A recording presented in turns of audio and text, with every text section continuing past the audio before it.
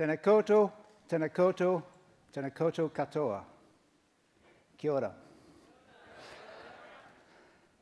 I'm going to talk to you about art, about your art. Conventionally, people come up here and they talk about themselves. I want to talk about you and your art and why it's important to us here now. And what exactly is art? Imagine this in your mind as I tell the story. It's 13,000 years ago. We're beside the banks of a river in what is now southern Europe. A cave person is hiding in the banks of the river, watching as two reindeer swim across. The water is high, it's flooding. Early autumn rains, melting the glaciers, the ice are carrying down. The reindeer swim in a wide circle across the swollen river. They're sunken right into the water. Just their noses are out above the water, breathing the air as they swim. The male is tucked in behind the female, close, swimming across the water. They get to the other side. They climb out. They shake themselves and head off south on their yearly migration. The artist turns and walks back to the cave. And over the next few weeks, he or she, we don't know which, carves an image of what he saw that day. And here it is. The swimming reindeer of Montresouc, where it was found in southern France. It is an amazing replication of an exact, precise image of what she saw. The female at the front, you can see the stripes on the side of her body indicating the early, heavy coat coming on in preparation for winter. The reindeer back, the male at the behind with the antlers pushed down into his back as he swims to keep his nose up. Perfectly recorded. Now remember, we've got cameras, we've got notebooks, we can record what we see, but this artist, she didn't. This was done from memory, and most of that creature was under the water. Why? Why was this done? Scientists reckon that over, probably around about 60,000 years ago, the first humans arrived in Europe. About 45,000 years ago, an ice age started. And about the same time, art started to appear. It's as if art was a way of fighting back against this survival threat which was gripping the people of the time. Art was a way in which they came together. It was a glue which bound them together, gave them a sense of focus, sense of culture of who they were, so they could help them survive through this ice age, through this bad time. Art is vital to culture, and we have done it ever since. These are the Chauvet cave paintings done 40,000 years ago, 14,000 years before that carving. Scientists have tried to explain why these artworks were done. Of course, we'll never know. There have been various theories, and they've been generally discredited. The most recent one is that they were done by a shaman under a trance state, probably with drugs. Well, I'm sorry. That belittles the art. Artists do art because they feel something. They don't need drugs. And I think there's a far better explanation of that. It was given by Clayton Eshelman in his book, Juniper Fuse, where he described these as postcards of nostalgia. They are the way in which these people of the time are trying to reconnect to nature around them. But why animals? Here's another story. I like to hike. I travel a lot, and when I travel, I go hiking in wild places. And recently, I was in Utah. I was on my own, alone, and I was off trail, hiking in the forest, and I stopped for the night, and I camped in a small clearing. And I just had my meal, and I was sitting there, leaning against a tree, reading. And suddenly, there was this incredible crashing all around me in the dry bush, and all the hackles on the back of my neck went up, and the surge of adrenaline went down my spine. And there, standing just a few meters away from me, was a deer. A mule deer with big round ears, pointed, motionless, cups pointing at me, and these amazing, beautiful eyes staring at me. We had this eye contact for what seemed like ages. Nothing else existed during that time. And then slowly, with high-stepping movements, she turned around and walked out of the clearing, stopped, turned back, looked at me, and finally left. These are some mule deer, not those ones which I photographed in Colorado. In that moment, I sensed an incredible sense of empathy with that creature. Now, I don't have a very good memory, but I remember exactly what she looked like. And I think that's how those artists were able to recreate those images, because of the intensity of the moment and the empathy which they were feeling with that creature at that moment. Animals today, we see they're walking hamburgers, they're captives in zoo, or they're fawning pets. We very, very rarely have that equal connection with animals in the wild. And I really believe that these cave artists of the time were sensing something in these creatures which they knew they had lost. Humans had consciousness, awareness, we had thoughts, we had gained the ability to communicate in that way at a price. We'd lost a sense of connection with the environment which we saw these animals had. We felt it. And through the art, they were trying to recreate that. I think that's why they were doing animals, and that's possibly how they were able to recreate these amazing images. And as I said, we've done it ever since.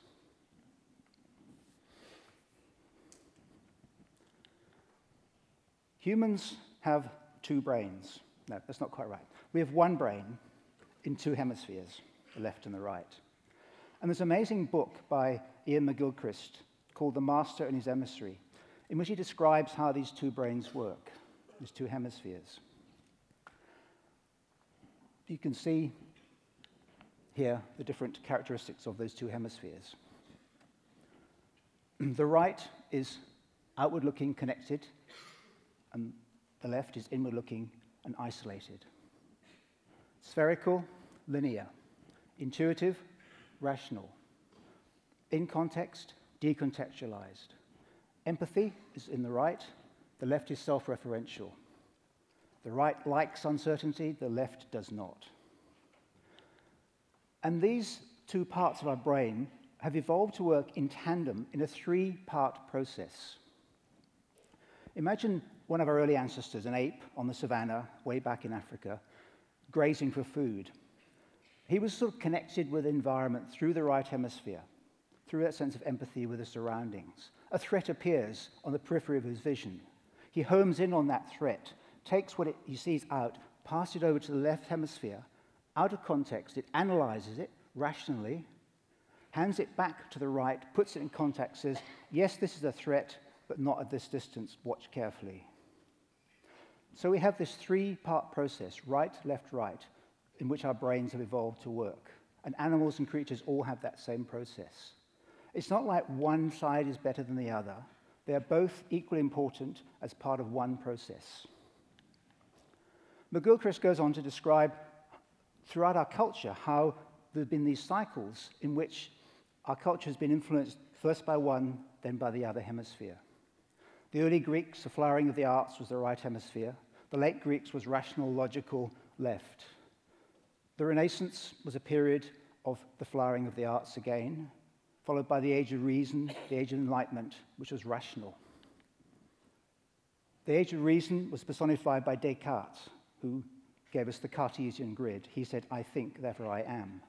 Followed by the Age of Reason, we had the Romantics, a period of Beethoven, of Wordsworth, of a connection with the landscape, of paintings which the figures were, the human element is diminutive, it's small compared to the power of nature, the size of the trees, the size of the clouds of the sky, you're drawn into that sense of nature where the humans are small. And then the final triumph of the left hemisphere, the Industrial Revolution and modernism, and back to the city grids that started with Descartes. Now, I believe that a lot of the problems that we're encountering today in our world are because of this imbalance, because we've become so dominated by the left hemisphere, the rational thinking side. We've lost connection, we've lost feeling, we've got empathy, we've lost intuition, because the left hemisphere thinks it knows all the answers. It doesn't need to deal with the right anymore. But the left hemisphere is a self-referential hall of mirrors. It is not connected. It doesn't understand consequence. It doesn't feel the consequence. Now, I've talked a lot about art, and in my life I've done art, and I've been called a designer and a craftsman. So what are these words and what do they mean? I don't believe that they are separate things or people, I believe that they are processes, they are verbs. And crucially, they are part of one creative process, which we all engage in. And we have to do through all those different stages. The art process is the generative part, the intuitive part, where we connect, where we understand our place in the world, where we generate our vision, our vocabulary with which to describe that vision. The design process is then how we put that vision together. It's a rational thinking process where we compose the elements we've generated in our creative stage into a structure. And then, as a craftsperson, we make it. Described here by Michelangelo, the perfect combination of all three. He was an artist in the way in which he told our stories, in a relevant way to our culture. He changed the culture, the way we think about ourselves and our stories. As a designer, he then put that vocabulary of his bodies, of his figures, into this incredibly powerful composition. The fingers almost touching, the power of that composition expressed exactly what he's trying to say. And then he was a consummate craftsman because he mixed up his own pigments and he prepared the grounds in such a way that those beautiful colors have remained ever since. Now, I had this eureka moment not so long ago, and I suddenly realized, and you've probably got it already, obviously, that those three parts of the creative process are exactly the same as those three parts our brain goes through: right, left, right. The right hemisphere is the art process, the generative, intuitive feeling part. The left hemisphere does the design part, the rational, logical, disconnected, leaning forward, concentrating part. And the craft process is embedded, intuitive, haptic knowledge in our bodies with which we express the work. The problem with today, I think, with the designers in our left hemisphere-dominated world is that designers think, oh, I'm not an artist, I don't do that art stuff. Well, if you don't, what do you design with? What is your voice? What is your vision? What is your vocabulary? What have you got to say? You have no connection through the right hemisphere, so you use what's around you. You see other people's vocabulary and forms, and you shuffle them in some witty, derivative way, which looks new for a moment. But there is nothing really novel, there's nothing strong of you in that. And then if you don't know how to make something, I don't believe you can design it either. So because the left knows nothing new, it only gets its sense of newness from its connection to the right. If you're only designing with the left, you will never do anything genuinely new or original. I've expressed this a little bit in some of my work. This is the 3 baskets of knowledge. It tells the Maori story after the creation of how Tane was given knowledge by the gods and took it down to earth and gave it to the humans, the knowledge we need to live on earth. And these 3 baskets, on the right, Keti Aranui, our knowledge of the natural world, the forests, the oceans, our bodies, the food we eat, made with wood. In the middle, Keti Te Aore, our rational knowledge we have in our minds, crystalline, jagged, made out of aluminium. And the left, Keti Te Awatea, our knowledge of the spiritual world, nebulous, translucent, polycarbonate. And the moral I took out of this is that for us to live harmoniously on this world, those 3 need to be in balance, and they're not. The one in the middle, Keti Te Aore, is drowning out a connection to the natural world and to the spiritual world. And again, this is why we have problems through this imbalance.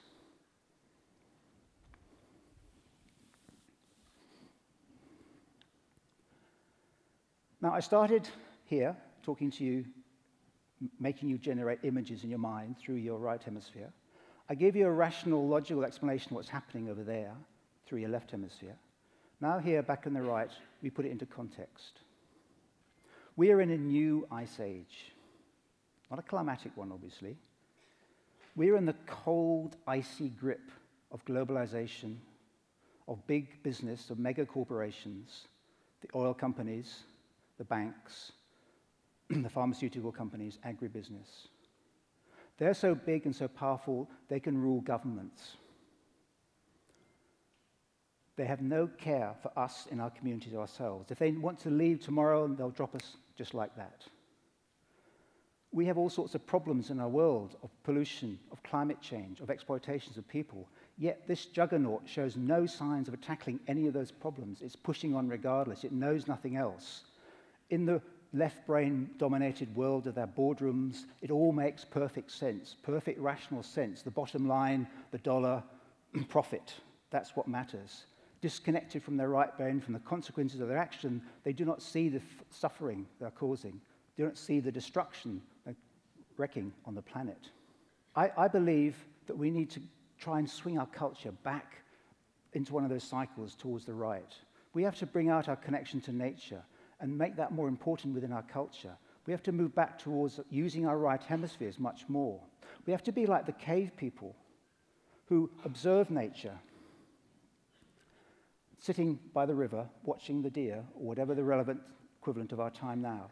We have to observe nature, realize it's important, try and reconnect with it, and through our art, tell those stories into our culture to make our culture more and more aware and responsible of nature. Nature is important because in nature we have fresh water, our clean air, and our food. And if we lose that, we are stuffed.